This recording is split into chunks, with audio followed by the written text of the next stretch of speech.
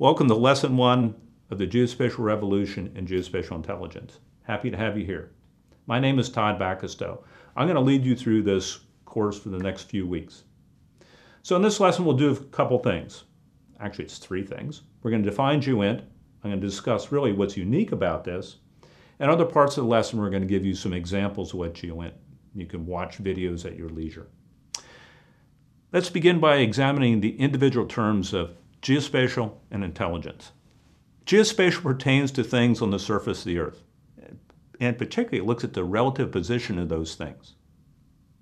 You think about it, everything's located on Earth someplace, and there are things around that. That's what we're looking at. Intelligence, well, we're not talking about smarts here. We're talking about something else. What we're talking about is processing information that provides insights about human activity. Keyword here is human activity that serves the information needs of a decision maker. Let's put the two terms together. Geospatial about the Earth and intelligence information that helps the decision makers. We're talking about geospatial things on the Earth that we talk about that help the decision maker make decisions or provide them insights. In the United States, we actually have a legal definition of geospatial intelligence, or GeoInt. Sort of unique. Maybe if you know of another country that has one, I haven't been able to find it, I'm interested in knowing it. Now, I'm not going to read this definition, but let me say this. This is the definition to help form something called the U.S. National Geospatial Intelligence Agency, or as abbreviated, NGA. This was obviously derived as a definition in order to fit that agency between other agencies. So understand it was politically negotiated.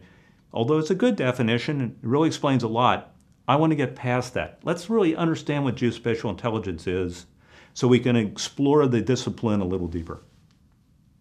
Let's go perhaps a more encompassing definition of what GeoInt is. It's three things. It's actionable knowledge, it's a process, and it's a profession. First is actionable knowledge. It's the ability to discover, describe, understand, and anticipate the human impact of an event or action within a spatio-temporal environment or space-time environment. When I say actionable, it means you can take that information and actually apply it to do something. If I want to buy a house, it's telling me where I might want to buy a house or begin to look for a house. It's something I can act upon. As a process, it's the ability to identify, collect, store, and manipulate data to create insights using a tradecraft. Now this tradecraft thing sounds a little bit like a spy.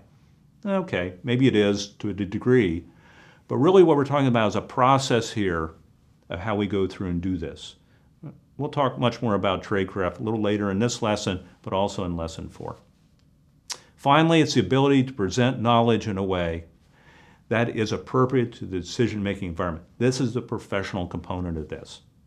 It is the wise professional that understands what information and how they present it to someone to have the impact. It's actually quite important because you can do the best collection, the best analysis, but if you don't present it in the right way, you're ineffective. So a question I'm often asked, how does GeoInt differ from, say, a student using GIS to find out where someone may want to buy a house? There are differences. And in a way, really what you're asking is, what's unique about GeoInt? Let me explore that topic a little bit. While not totally unique to GeoInt, a key concept is that it provides a decision advantage resulting from insights gained through place and time. And it involves the integration of geographic information science and technology, or this thing we like to call GIS&T. Finally, it involves this thing I mentioned before, the intelligence tradecraft. Now, the intelligence tradecraft we'll talk about a little more in this lesson, also talk about much more in lesson 4. Let me go and delve into this idea of a decision advantage. What is a decision advantage? Well, it helps me do something better than someone else. In some ways, that sounds unfair, doesn't it? Well, if you think about it, sports teams do that. They want to execute a sport, their plays better than someone, whether you're soccer, football, whatever sport you have. The decision advantage is important. That decision advantage can disappear if you give your insights to your competitor. Therefore, GEWINT explicitly deals with this idea of secrecy, how we may want to keep this information secret, collect information in secrecy, have methods that are secret, and to hold that information back. Contrast this with an academic endeavor or environment where we freely share our information. And in fact, in academia, you could probably say what we do is we request to collect the information before we collect it. We tell everybody how we're going to process it, and then we give it away in publications. That is different within the intelligence tradecraft. But that's not totally different from, say, business. If I'm a business, I'm not going to tell everybody what I'm going to do in business. I like to come out with new products. If you think about it, all the major corporations launch products in secret or develop them in secret and then launch them. So what about this idea of place? Place, location and place are not the same. Places have physical and human attributes. If you think about where your home is, there's a physical quality to your home. There's also a human quality to your home. The people around it, your neighbors, the type of neighbors you have. Place emphasizes this idea of integration, of understanding of both of these factors. And that's really what GEWINT's about. GEWINT is about place. It's about that integration, the physical and the human qualities. These insights often take the form of a narrative or story when we do our analysis. That story may be where you might find something. What is at this place? How does this place differ from another place? How does my town or my city differ from your city? How does a region differ from another city? How have places changed? Could be economically. How has this place changed? And how places interact with others. The movement of people, the movement of goods, the movement of thought. Let's talk a little bit about this thing called Geographic Information Science and Technology, or GIS&T, and how it interacts with the intelligence tradecraft. It's sort of give and take, actually. You have the geographic information science, we have the technology, and we also have the tradecraft. They sort of work together in a way. Geographic information science is actually that science behind the technology. It's the theory, it's the concepts that allow us to build the technology.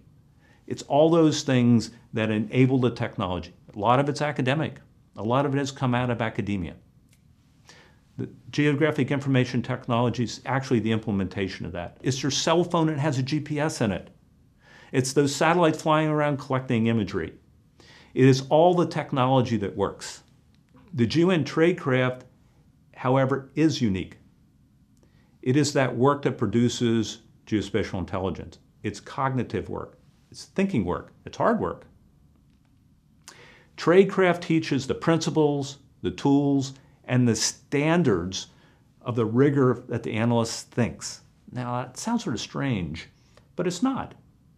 Tradecraft is really, it's that culture around which the intelligence is developed. We just use the word tradecraft because it makes it seem a little bit more mysterious and it gives it mystique.